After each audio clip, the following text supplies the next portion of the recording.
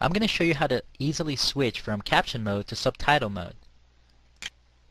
When you first open your caption file, you will typically be in caption mode, and you can see that each caption appears surrounded by black text on the screen. To switch to subtitle mode, you simply go to the subtitle drop-down menu at the top, select device, and select a specific device that you'd like to subtitle for. Once you're in subtitle mode, you can then choose different kinds of fonts and kernings and all sorts of things that you can export to, say, DVD video or the like. If you'd like to switch back to caption mode, you simply go to the caption drop-down menu, select device, and you can select any of these devices or virtual encoder.